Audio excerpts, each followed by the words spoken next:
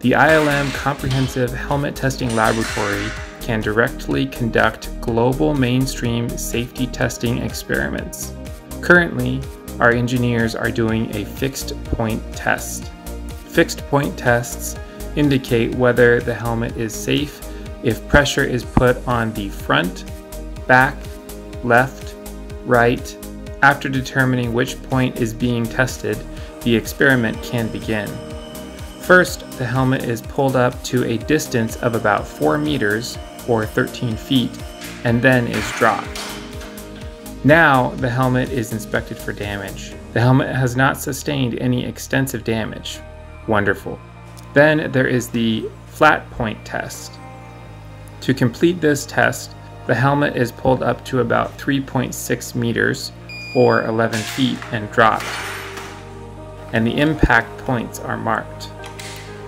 Next is the curb impact test. To complete this test, we will use the right point of the helmet.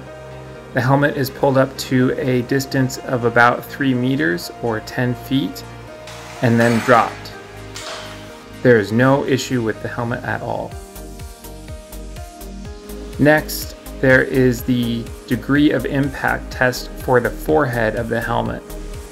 Again, the helmet is pulled up to a height of about 3 meters or 10 feet and dropped.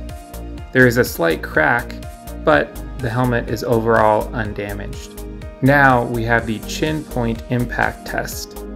For this test, the helmet is pulled to a height of 2 meters or 7 feet and dropped. Again, the helmet has not sustained vital damage. Now we will test the back of the helmet. The helmet is pulled up 2 meters or 7 feet and dropped. The helmet has not sustained any vital damage and has passed the test. We have the chin strap test. This is to look at the amount of stretch that happens to the chin strap in the event of a crash.